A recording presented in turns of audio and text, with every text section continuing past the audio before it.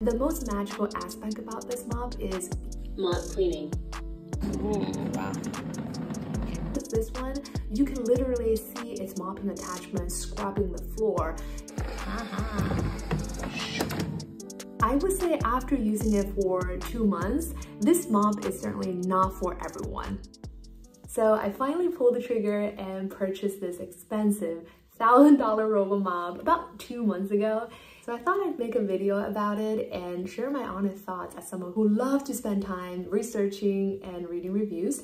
Except this is not really a review because, let's be honest here, you've probably watched plenty of these reviews already. So instead, I thought I would focus on answering 3 key questions that I had before I hit the purchase button. And hopefully my answers to these questions will help you make a decision as well. First one, is it worth it? Okay, so I get it. If you look at the sticker price, it is $1,000. I think I got mine when it was on sale for $7.99, which helped a little, but it still hurt. But last time I checked it, I believe the sale is still on, so I'll link wherever I got mine down below. And hopefully you can take advantage of this discounted price if you're interested. I do think it's helpful to think through it from a cost per use perspective. That's how you'll actually see the cost of owning an item. In my case, I've been using this mop pretty much every other day for the 2 months I've had it so far. And if the mop still works after 2 years, you're looking at give or take $2 per mop, which is not bad at all, right? And if you look at the alternative, such as hiring a cleaning person, last time I checked the price, it was about $200 for a 2-hour cleaning in the area that I live in, which is crazy. But I know they definitely clean all around the house and do more than just basic mopping. But still, I think if you are someone that enjoy keeping your house clean, this is actually a good deal as long as it's still functioning after 2 years. You see, the key here really is the ability to keep using this, which brings me to my second question. Who is this mop for? I would say after using it for 2 months, this mop is certainly not for everyone. So I'll talk about who is this mop not for first. Number one, this mop is not for somebody who wants a vacuum mop combo.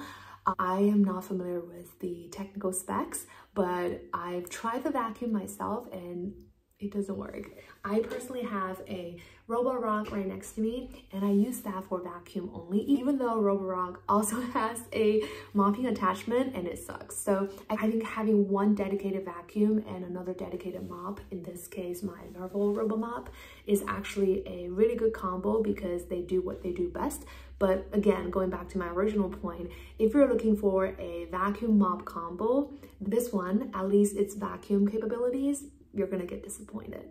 My second point is that this mop is not for someone who lives in a small space or someone who hasn't thought of a dedicated space to put this mop in. I don't know if you guys can tell, I'm sitting on the floor. This mop is pretty tall. It's definitely substantial if you were to put it somewhere in a room. For example, right now, I actually put it in my spare room. But anyways, it feels and looks really nice, but you definitely want to find a proper space to put this item.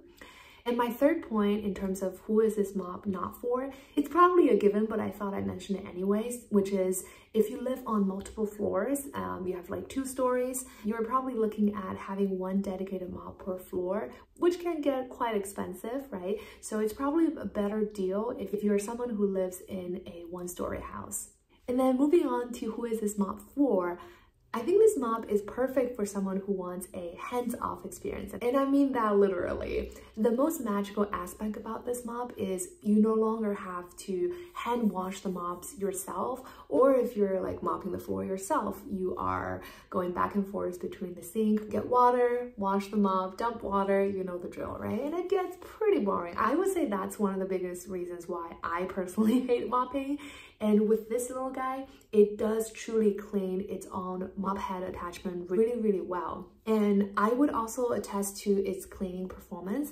I've had, like I said, I have a Roborock that comes with its own like mopping attachment, and I hesitate to call it mopping because it's essentially dragging a wet rug across the room. I wouldn't call this mopping because that's not how you mop, right? Versus with this one, you can literally see its mopping attachment scrubbing the floor, and you will also be able to feel it yourself. Being Asian, I'm not one that will walk around the house barefoot, but sometimes I do like to do that, and I can tell it does a really good job because my feet is not dirty. Okay, so this is what I'm starting out with. As you can see, there's a lot of long hair. This is after 3 times of mopping this area, which took about just 6 minutes. I'm really happy with the result. And last but not least, there is a clean and wastewater tank, and it's so satisfying for me personally. It might sound gross to you to see the dirty water tank coming out with like grayish water. It means it's doing its job. Another aspect that I really haven't heard a lot of people talk about is its ability to not get detangled up during its cleaning. I haven't really owned that many, but I've had iRobot, Roborock, the one that I currently have. It gets detangled all of the time or stuck somewhere that when I return home, I'm just like, why are you stuck here, right? Like, aren't you supposed to be intelligent? But yeah, anyway, I don't use some of these mops as often, and it's because it always get detangled or sometimes like suction some of the items in that I don't want it to be suctioned into, for example, my hair ties and my cables, etc. With this mop, this never happens. I think part of the reason is definitely it being a mop that it's not actively trying to suction things into its waste tank, right? But I actually think this is one of the key reasons why I've been able to use it every other day, because it's just so worry-free, right? Like, I can comfortably set up a schedule and just let it go around my house without having to worry about, oh my god, what if my hair tie gets stuck in there? What if it like starts screaming at me at 7 a.m. in the morning that I have to get out of the bed to like rescue it? Anyway, you get my point. If you struggle with your robot getting stuck, well, I can't guarantee, but at least like according to my experience, this never happens with the Narwal Robot Mop, which is a huge plus in terms of being able to use it very often. Last but not least, and again, one point that I haven't heard a lot of people talk about is it is very, very quiet. My Roborock, I only turn it on like during the morning because I literally cannot have it on even when I'm cooking because it's that loud. Or I guess I'm just relatively maybe more sensitive to noises. This one is very quiet. I could probably be okay with it running in the background at like 12 a.m. when I'm trying to get to bed, or 1 a.m. if we're being realistic here. Anyways, being quiet is actually really important. It helps me use it more often because it's so worry-free. I can just like let it run in the background and actually rely on its scheduled cleaning feature. Now, onto the third question that I had before I hit the purchase button is, I want to ask someone who had this robot, what would you have liked in this robot? I would say for me personally, I would have loved a mop only or vacuum only map. This is especially important if you have a rug somewhere in the living room that you obviously don't want the mop to get onto, but then you also want the vacuum to try and, suction some of the dirt out. It would be really helpful if we could have 2 separate maps that we can maintain, that you can set dedicated no-go zones for the mop or the vacuum separately. Now, I get why Narwal hasn't implemented something like this, and it's probably due to something we call cannibalization. One of the key features in their newest model, which is yet a couple hundred more expensive than this, I guess now older model, is the ability for the machine to raise its mop. So in a sense, during its vacuum, you are not dragging a wet mop onto your carpet, for example, right? I think this can easily be solved if they just allow us to have dedicated map, one for mop and one for vacuum, right?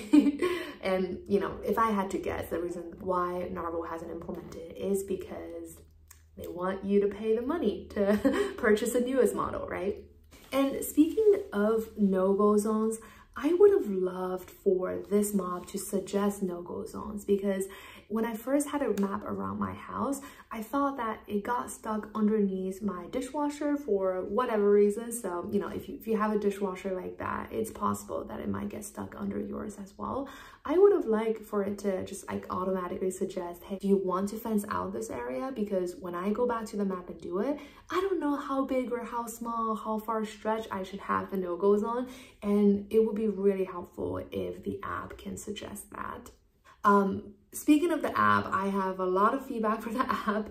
I never thought that I would dislike a smart home device, if you will, for its app, because I'm one of those that like don't want to mess around with the app too much. I really just want the machine to do its job. But in this case, I think the app experience is sucky enough for me to like, you know, not enjoy this mop as much, right? And I've heard other, I guess, Western reviewers mention the app's performance mostly come from the differences in terms of Chinese versus Western apps. I have used myself a lot of Chinese apps, and I think it's safe to say it's not bad. This app simply is half-baked. So for example, if I were to schedule a cleaning and I left the house and I come back, I, you know, obviously want to know if the cleaning has completed, right? There is no notification. If you were to re-enter the app, you see nothing. Or things like notifications about water tank. So for context, a full clean water tank will get me around, you know, either 1,000 to 1,500 square feet of cleaning, give or take. I would have liked if it can at least tell me, hey, like your water tank is running low. And even if this is like more nicer to have features, I think one thing that is really bugging me in terms of the app is its room division capabilities. It's not a deal breaker, but it really doesn't work well for someone who has a open concept living room and kitchen setup like mine, because the app actually doesn't allow you to divide rooms unless there's a door. And obviously, if you have a very standard, not weird layout, you will probably be just fine. But if you have any like open concept spaces where you know, might want to, in my case, clean the kitchen more often and the living room less often, or just, you know, have like different schedules for these two spaces, you will not be able to do that. It's not an easy fix, but it's definitely something that Narwal's team can consider addressing with its app. Okay, so I know I didn't end this video on a high note, but based on how much I've used the mop in the past 2 months, I feel really comfortable recommending this mop for someone who is lazy, who wants solid mopping performance, and obviously go back to the video to see if any of the who is this mop not for section applies to you. Otherwise, I think this is a solid buy. I would recommend it. And once again, if you enjoyed this review, I would really love for you to like it and comment down below. Oops. All right, I think I gotta go because it's turning on, but I really enjoy making this video, and consider using my link if you want to support me, and I'll see you next time.